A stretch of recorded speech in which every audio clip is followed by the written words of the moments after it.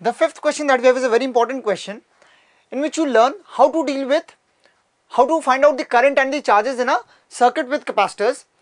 So what we need to first find out is the initial current in the circuit. The circuit has a battery of EMF V, the resistance R. This capacitor has capacitance C and this capacitor has capacitance 2C, and there is a potential drop across this resistor, capacitor initially also, that is it has some charge initially. This capacitor is uncharged initially, and we need to find out the initial current. So for finding out the initial current, you should think of finding out the potential difference across the resistor first. Let the potential at this point be equal to 0. The potential at this point will be equal to E. Since the potential drop across this cell has to be E, now there is an increase in potential of 2E on going from this side to this side, therefore the potential at this point is equal to 3E. Now this capacitor is initially uncharged, and since there is a resistance in the circuit, therefore it will take some time for charge to develop in this capacitor, therefore it will take some time for potential difference to come across this capacitor. So just initially the potential difference across this capacitor will be 0. So the potential difference now across the resistance is 3E minus 0, that is equal to 3E, and therefore the current through the resistance will be equal to 3E upon R. Therefore the initial current in the circuit will be equal to 3E upon R. Now the second part is a really important part. We need to find out the charge on this plate of the capacitor 2C at any general time t. So for finding out this, there is a general method which we use most of the times. This is the battery with EMF E. This is the capacitor with capacitance C.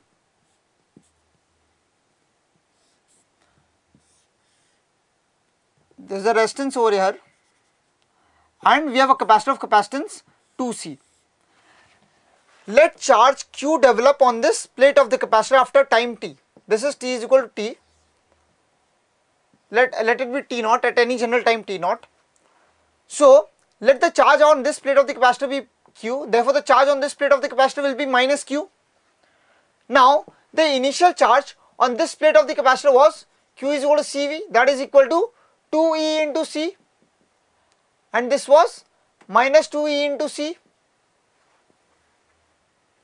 Now after time t, look here carefully, a charge Q has developed on this plate. Now if we consider the system of this plate and this plate, they are isolated from the external system and they cannot exchange charge from the external system. Therefore the total charge of this system must be conserved, that is equal to 2EC.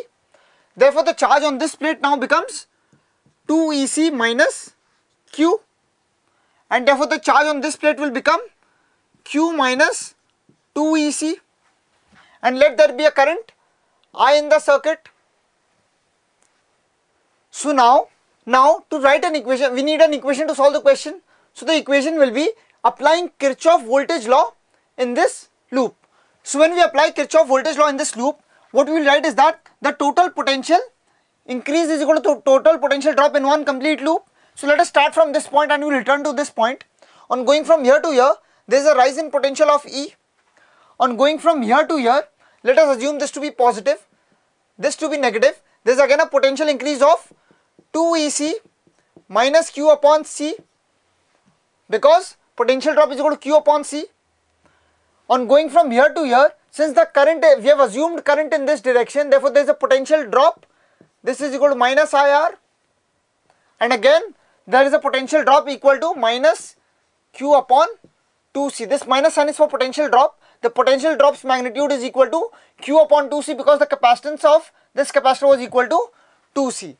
Therefore this will equate to 0 by Kirchoff voltage law. Now we get an equation in I and Q. Now we know that I is equal to dQ by dt.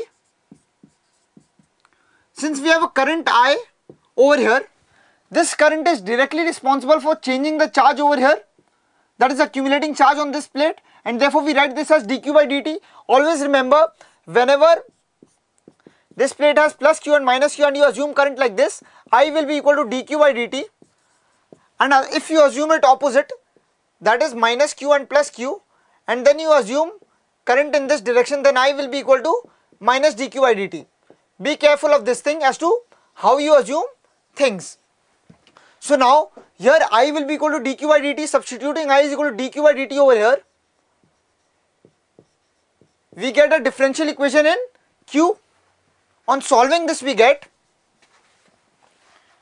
3e minus 3q upon 2c. This is equal to r times dq upon dt. So now let us solve this differential equation. We get 6ec minus 3q upon 2c is equal to r times dq upon dt. This is t, this is c. Now this can be easily solved. We write dq upon 6ec minus 3q is equal to 2rc. 2rc will come here. That is 2rc into dq upon 6ec minus 3q is equal to dt. Integration of dt, will integrate this from t is equal to 0 to t is equal to t. The limit over here will be 0 to q, since the initial charge on this plate was equal to 0. On integrating this we get minus 2rc upon 3 ln of 6ec minus 3q, limits from 0 to q, this is equal to t. Now on solving this we get minus 2rc upon 3 ln of 6ec minus 3q upon 6ec, this is equal to t. So on solving this we get 6ec minus 3q upon 6ec, this becomes equal to minus e raised to the power minus 3t upon 2rc, that is 1 minus 3q upon 6ec is equal to e raised to minus 3t upon 2rc, 3q upon, that is q upon 2ec is equal to 1 minus e raised to minus 3t upon 2rc. Therefore we get the value of q as q is equal to